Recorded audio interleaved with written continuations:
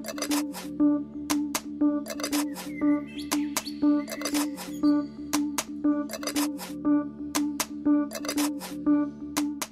this your first YouTube video that you're participating in? He's done a couple of interviews, but he likes to be very exclusive. Very nervous, very nervous. Don't worry if we mess something up, we're just going to start over. This is supposed to be laid back and natural. Okay. So, yes. Alright guys, so I am right now with Mr. Hugo. He is the owner of this hotel and this entire complex that I'm reviewing. It is my honor to have you today on this interview. So, I would like to ask you, what is this whole idea behind the complex, the hotel, the restaurants, waters, wine, and the energy drinks? Because there's such a huge variety that you offer, and I think it's so interesting because not many people do this. I believe in branding. Doesn't mean that you're making more profit because it's your own water or more profit because you have your own wine. Branding is about having the names of this. It's more easy that people could see it.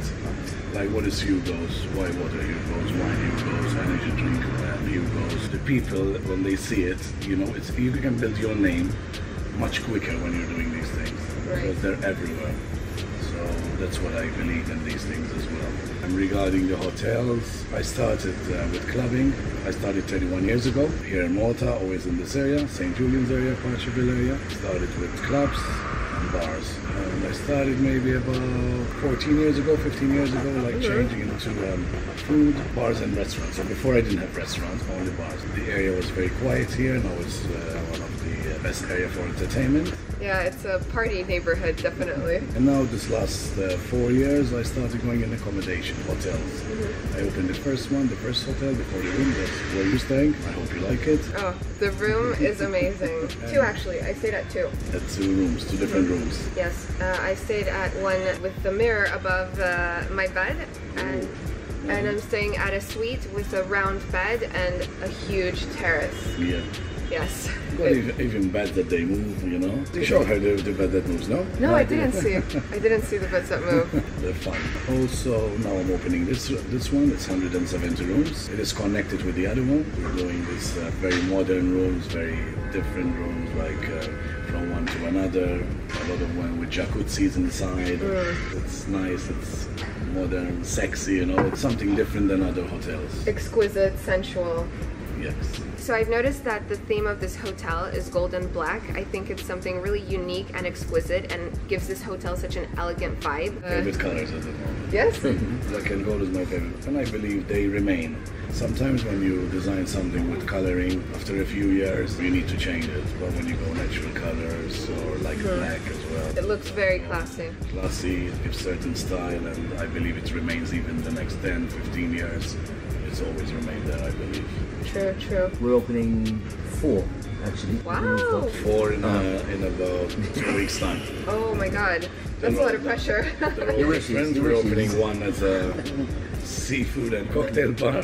We're opening a fine dining restaurant in the hotel. We're opening a kiosk, but with Mexican food. Really, really nice kiosk, just around the corner here. And we're opening right over there a new restaurant with views, serving the pool area, and also in the evening. The name's going to be Avocado.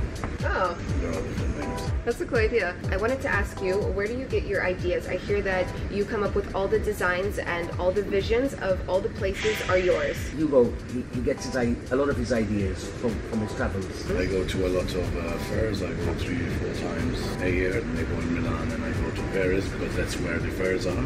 And he sees... They have a vision as well. He sees... Like, we don't know what's happening, right?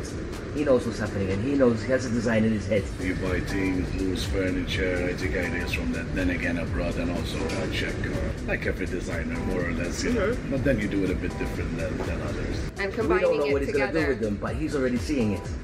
That's how I do it. Even quirky things, like the dog you put down the stairs. The giraffe will have it outside. And different design, different style. Yeah, he sees it, and he puts it together in his mind. They don't know what's going to happen. Not just in the hotel, everywhere. Everywhere. I've noticed that every place is different, every place has a completely different vibe, and because of the variety of restaurants that you offer, everybody can find something for themselves, because you have a more casual vibe with some, a more elegant one, clubs, everything.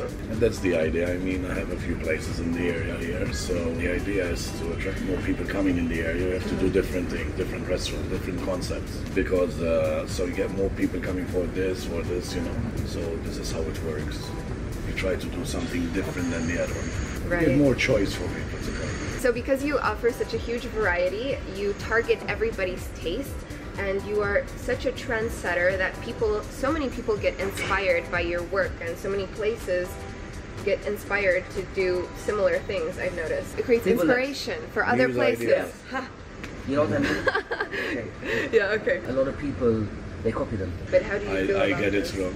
I think I'll be happy, you know. I mean, the more they open, the better, even for the country, you know. It's more tourists. We depend on tourists this country a lot.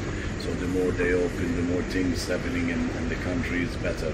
It gets stronger. I can take a lot of ideas about the food in London. London is, I think, it's the best place to take some ideas from there. There's always new thing coming up and new things. It's always true. It moves really fast. It moves fast, very fast, very fast. Thank you, Mr. Hugo, for this interview. I really appreciate it. Thanks to you for coming here as well. Thank you. It was an honor. I had an amazing time, and I hope you enjoy this video. And I will send it to you, of course. Thank you. Thank you. Bye, guys. It's a wrap. All right, we have it. Thank you so much.